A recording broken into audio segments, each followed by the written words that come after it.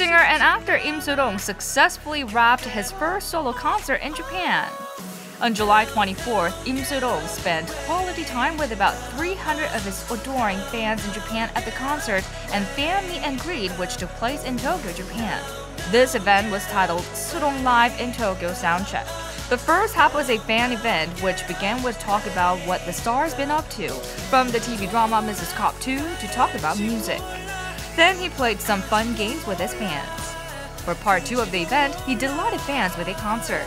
Im Soo-dong gave live performances of 15 songs which included his digital single Melatonin and Tell Me Baby.